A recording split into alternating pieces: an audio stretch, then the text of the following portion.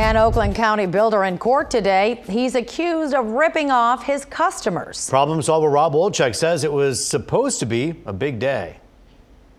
It's time for the preliminary exam in district court for Timo Sessions. His alleged victims have been subpoenaed and will be giving testimony today. That is, unless Timo and his attorney decide to waive the preliminary.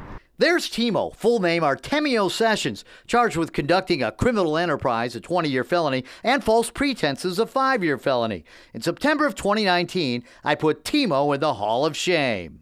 Hey, Timo, stop here for a second and talk to me. Talk to me for a second here. Timo ran a company called Garages R Us. His customers told me he'd taken thousands of dollars from them. Their stories were sad. Judith's garage burned down. She told me Timo took more than $10,000 of her insurance money to build a new one, but never did. He took all my money. Now I don't have money to build another garage. There were lots of victims with similar stories. Some garages were started but never finished. Others said Timo just took their money and bailed. I saw Timo in court a few weeks later, but he avoided me like his customers say he avoided them. You know, after I did that story, I got more people calling me that say you took their money and you didn't do any work at all.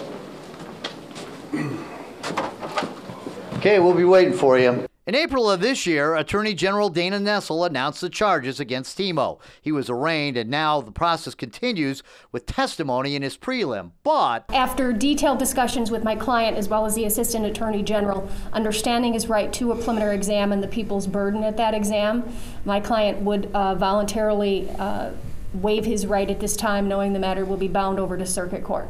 I guess Timo didn't want to face his accusers, and after court, he doesn't want to face me. Timo, tell me a little bit about what's going on. What do you got to say? You want to say anything to the victims?